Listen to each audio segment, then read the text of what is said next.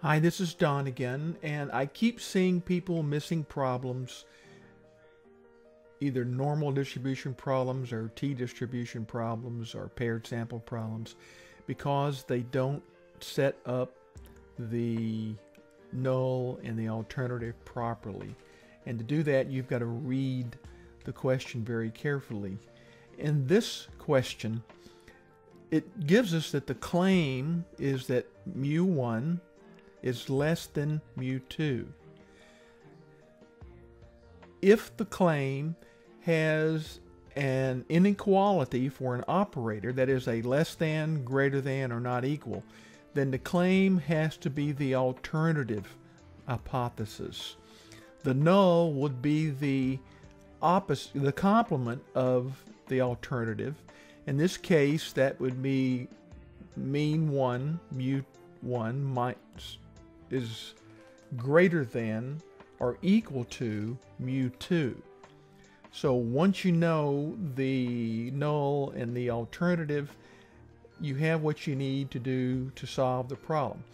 And we're going to do this with StatCrunch. Open that up so we can see everything. And we're given data on two samples. We're given the sample means, the sample standard deviation, and the count in each of the two samples. So we'll go to Stat, ZStats, to sample with summary, and bring up this dialog box. The first mean is 112.20, standard deviation 75, N 35, X bar 2 is 1190, standard deviation 110, and the N is also 110. Now here's the critical part, is setting up the hypothesis. The default is that mu1 minus mu2 is 0, and now we know that's not the case in ours. Our alternative is not that the difference is 0, but the difference is going to be less than 0. If mu2 is greater than mu1, then that difference will be a negative and thus less than 0. So if we get that alternative set up, then the null, even though it just shows the equality, remember in StatCrunch and most stats programs, we solve these two sample tests with a null of equality. If it is significant for the null of equality, then it is also significant for everything greater than equal as well. So let's click on compute, and we get our answer there. We see that our sample mean, mu1 minus mu2, is 30, and that's the answer to the first question, the test statistic. The second question is the standardized test statistic, and there we get it from StatCrunch 1.823 or 1.82. And it asks, is the standardized test statistic in the rejection region? Well, we don't even have to look at the graph because we're given a p-value here, and because the p-value is far, far greater than our alpha.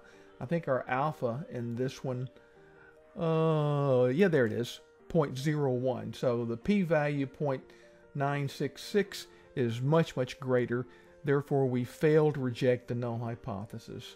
And just for fun, let's just look at the critical area. They give us this little sketch. You can blow it up to see it better. We can see that the critical area, the critical value rather, is minus 2.33, and the rejection region is everything to the left of that are less than minus 2.33.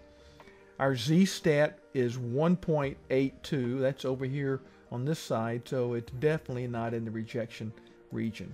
Hope that helps. Folks, there was one thing I forgot to mention at the tail end of that last video, and that was this final question.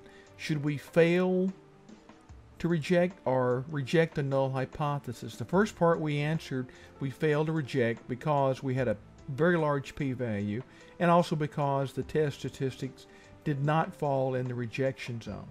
The second part of the final question is something that gives people a problem as well, and it relates back to setting up the claim properly. At the 1% significance level, is there enough or is there not enough evidence to support the claim?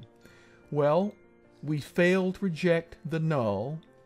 The null was not the claim. The alternative was the claim. Since we failed to reject the null, that means there is not enough evidence to support the claim, which was the alternative. Hope that helps.